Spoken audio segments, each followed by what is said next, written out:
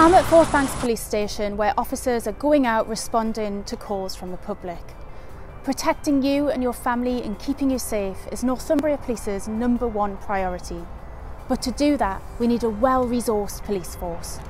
Thanks to a decade of austerity, we're way behind where we should be.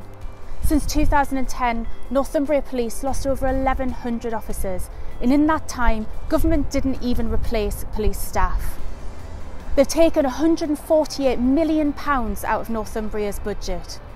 Now, you might have heard government talking about 20,000 extra cops, but here's the reality.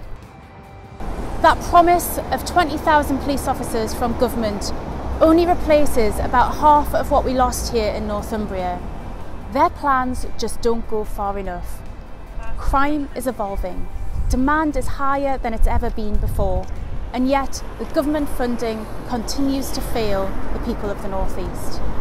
So what can we do to keep people safe? Well, for me and many others, prevention has to be the key. In too many of our neighbourhoods and communities, austerity has meant that young people just don't have what they need. Youth services have been cut, and the Sure Start centres that families so relied on have had to close. We have to bring an end to this lack of opportunity. We have to break down the barriers that deprivation creates. This is how we'll prevent crime. This is how we'll reduce crime. And if you want to know what crime prevention in action looks like, sport is one of the biggest answers.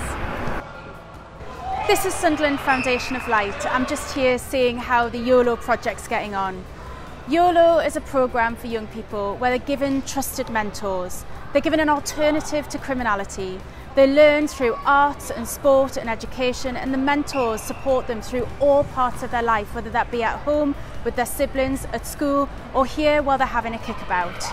It's an absolutely brilliant programme that gives young people opportunities, it gives them a chance, and it changes lives. And so we need more police on our streets, and I'll keep sending government that message to give us back our cops. But we have to prioritise our young people and fund youth services properly. I'll continue to prioritise projects like this that back young people and give them opportunities.